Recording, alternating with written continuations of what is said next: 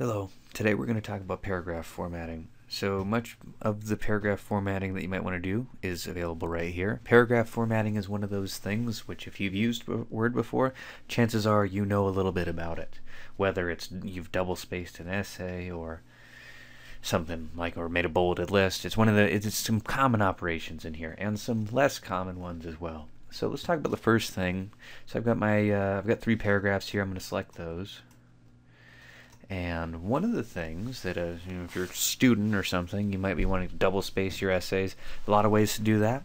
Probably the most straightforward way to double space or triple space or whatever you want to do is this button right here. It's kind of a weird one. I mean, I guess that's what it looks like it does. There's double space.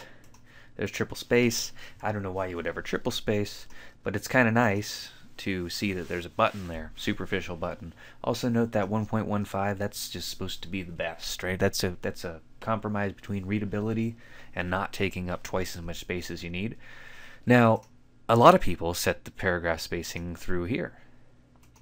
And you can do all the same things here. Notice that 1.15 isn't one of these options. You're free to type in whatever you want right here. If you want to do 1.25, knock yourself out. You can also right-click on a paragraph and you head into here, and guess what? That is another link to the same paragraph dialog box that we were looking at before. Paragraph dialog box is so important that it also lives under the page layout tab. Right? I just showed you 3 pretty quick ways to get to that dialog box. And if you are using Word, you should be using the paragraph dialog box. Now, it's entirely possible that the normal style is going to meet all your needs, but if it doesn't, it's not too far away. So these are your just alignment options. This one is justify. Some people manage to look past that, right? Even borders. I don't know why you would put borders around your paragraphs, but you could. Let's go into the dialog box and look at a few of the more interesting points. So this stuff is all just the kind of thing that we've already talked about. Indentation. Let's look at this is probably better for another time. I would like to point out special indents. There's first line and there's hanging. I'll show you what this does. First line just indents the paragraph. It's kind of like pressing tab. You can increase that, in which case it's not so much like pressing tab. The other strange thing that you can do here is hanging. Hanging's an interesting one. You're probably not going to see a lot of that, but the one place where you will see hanging is in a works cited. So if you're ever wondering where that lives, it lives right here, and it's kind of right in front of your face, but also hiding a little bit. Now, the most interesting thing to talk about when we're talking about paragraph properties is paragraph spacing. So everybody knows about line spacing. Whether you mess with it or not, I don't know, but you're aware of it. My favorite way to work with paragraph spacing is under the page layout tab because it's superficial right here.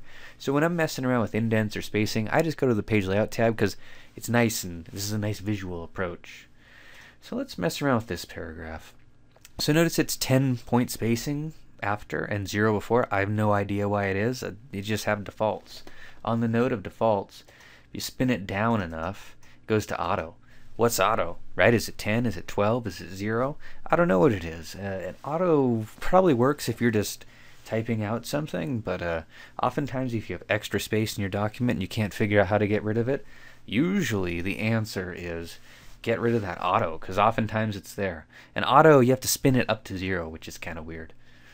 So let's look at the effects. If I start spinning this up, you see how this paragraph number 2, is getting further away from paragraph number 3. It's because it's putting space before the paragraph. Right? And even if I spin it all the way down to 0, there's not 0, because it's kind of interesting, but if this is 0 above, but this has 10 point after, right, the 10 wins. It's the greater of the 2 numbers. So if this paragraph is 10 point after and this one is 0 before, it kind of doesn't matter. So let's put some after. You might be wondering what's the most appropriate spacing before or after. I don't know the answer to that question.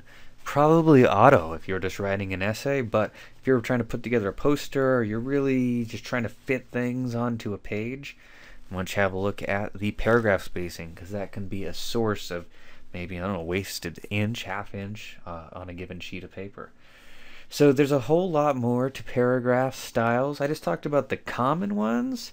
There's a whole set of goodies in here, which I'll talk about in another video. So thanks for watching.